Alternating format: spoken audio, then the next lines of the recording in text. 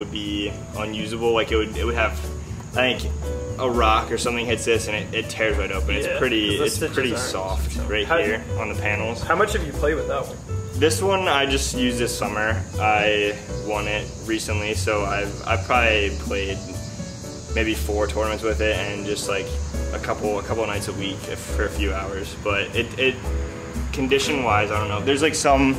You can see there's some scratches on it. What was that? I said don't show your number on the board. Yeah.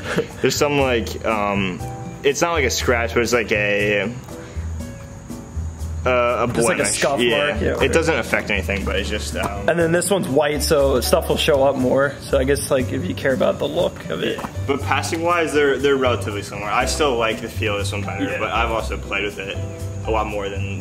From someone who doesn't play, like this one feels better to me, as I mentioned. Like it's just, you can tell, like you just tell that one's better than this ball.